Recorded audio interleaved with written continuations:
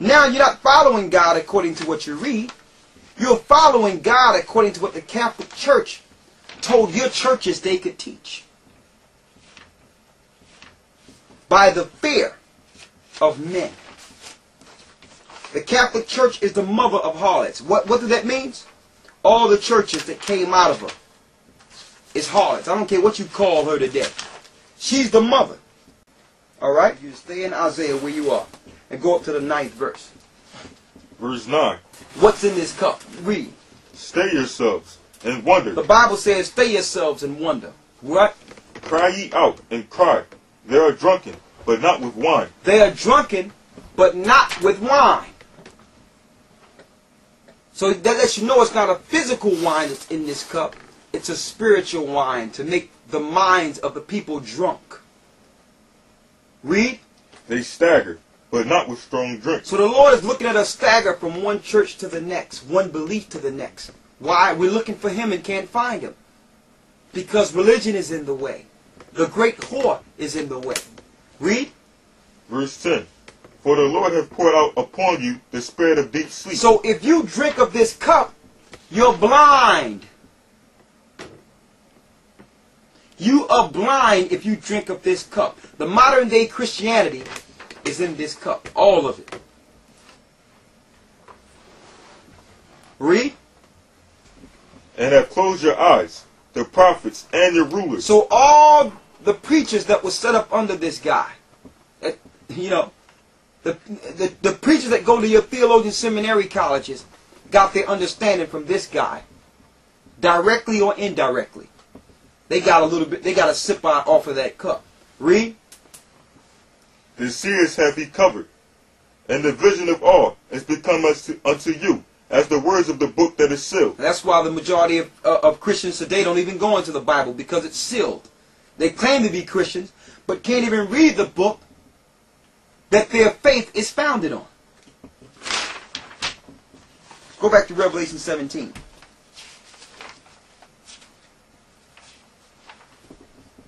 Read that. Revelation 17 and 4.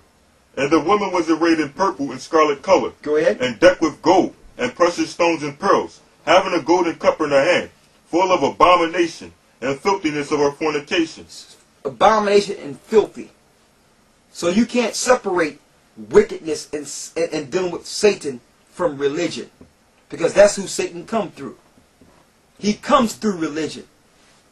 We showed you earlier that he would appear as an angel of light. Read. Verse 5. And upon her forehead was a name written, Mystery, Babylon the Great, the mother of harlots. Why does it say mystery? It's a mystery because everyone thinks that she's righteous. Everyone thinks that the church that's teaching today is from God. That's why it's called a mystery. And Christ says, listen, take heed that no man deceive you. Many shall come in my name, saying I am Christ, and shall deceive many.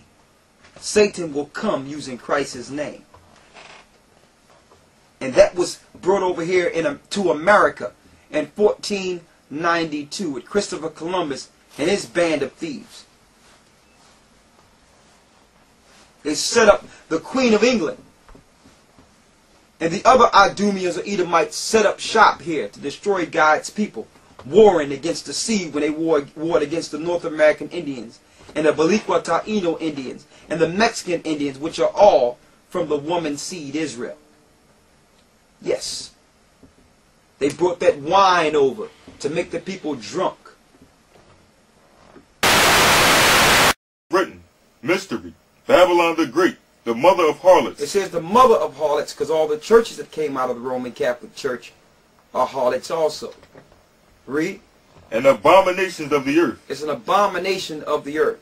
So now she's going to spread this abomination all over the earth. And no one will question what comes from this whore. Why? They're blind. Read. Verse 6. And I saw the woman drunken with the blood of the saints. And hold up. What was she drunken with? With the blood of the saints. The same empire that destroyed the saints of Christ are now claiming to be Christ. And they're still destroying the saints. By using Christ's name. Okay? Fake as a lamb, but really it's a dragon. But fake as a dragon, it's a lamb. It appears to be nice, but Satan is in the midst. Read. And with the blood of the martyrs of Yeshua, and when I saw her, I wondered with great abomination, with great admiration. And the angel said unto me, Wherefore didst thou marvel? I will tell thee the mystery of the woman. Here's the mystery of the woman. And of the beast that carrieth her, which have the 7 heads and the 10 horns. And the beast that thou sawest was, and is not, and shall ascend out of the bottomless pit, Go ahead. and go into perdition. And they that dwell on the earth shall wonder, whose names were not written in the book of life from the foundation of the world. You're gonna find those that follow this religion and follow these empires that it ruled. It's not written in the book of life. Broad is the way that leadeth to destruction. Read. When they behold the beast that was, and is not, and yet is. So why are they beholding this beast? And why this beast is a mystery to the people? Because this beast or Satan appears as righteous. Read. Verse 9. And here is the mind which hath wisdom, the 7 heads and 7 mountains on which the woman sitteth. And There's 7 mountains on which the woman sitteth. Those 7 mountains is Rome. Rome sits on 7 mountains. Read. Verse 10. And there are 7 kings, 5 are fallen, and 1 is, and the other is not yet come. The other that didn't come yet was America at that time. Yes. That's why John says in Revelation that 1 is. What was the one? What was the empire ruling during John's time? Rome. It is, and 1 have not come. It was talking about the future of America, the future kingdom. Read. And when he cometh, he must continue a short space. So America, compared to all the empires that preceded her, has the shortest rule. Read. Verse 11. And the beast that was, and is not, even he that is the 8th, even he is the 8th. Go ahead. And is of the 7, and goeth into perdition. That's Satan. Read. And the 10 horns, which thou sawest, are 10 kings, which have received no kingdom as yet. Those are the 10 we said originally. They didn't receive no kingdom yet. Why? Because all the glory went to America. Rome had to separate itself from this side of the earth. So it used America as its whipping boy. Read. But received power as kings 1 hour with the beast. So once America is totally annihilated, the 10 horns going to finally get their glory for a short space. Read. These have 1 mind, and shall give their power and strength unto the beast. Shall give their power and strength to who? Unto the beast. So these shall give their power and strength to the beast, to let you know that these get their power and strength from Satan. So when they set up churches in these governments and in these communities, they give their glory to Satan. Read. Verse 14. These shall make war with the Lamb, and the Lamb shall overcome them. For he is the Lord of lords, and King of kings, and they that are with him, called, and chosen, and faithful. And these same 10 horns, these same nations who claim they're following Christ and Jesus, have put weapons out in space to fight against our Lord. They have put weapons in space, waiting for the second coming, to war against the Most High, to war against Christ in the battle of Armageddon. They're going to lose. And those that follow and help those empires to do these things will lose. Will lose. Now, how do they get you? They get you through belief, religion, government, and practices of tradition. So they deceive you through tradition. I have here all the Roman festivals from January to December.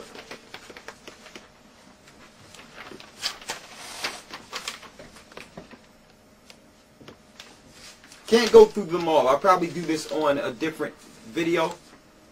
But every holiday you have in America is related to a day in ancient Rome. And an idol or a demon is behind each day. So the days they give you, like Martin Luther King's Day, you think it's for Martin Luther King? No. They make sure they line it up with a day that they worship in ancient Rome and connect it with a demon that was worshipped in ancient Rome. Thanksgiving, Christmas, 4th of July, Easter, all these different New Year's, Washington Day, Memorial Day, Labor Day, Christopher Columbus Day, you name it. There's a date in Rome for each holiday.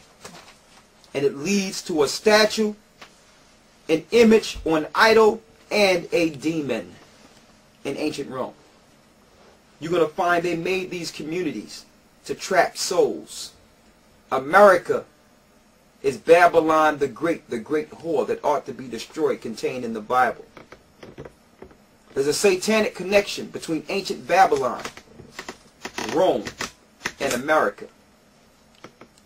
Now, there's no way I can end this without showing you first who they're warring against. I showed you Esau. Here's Jacob.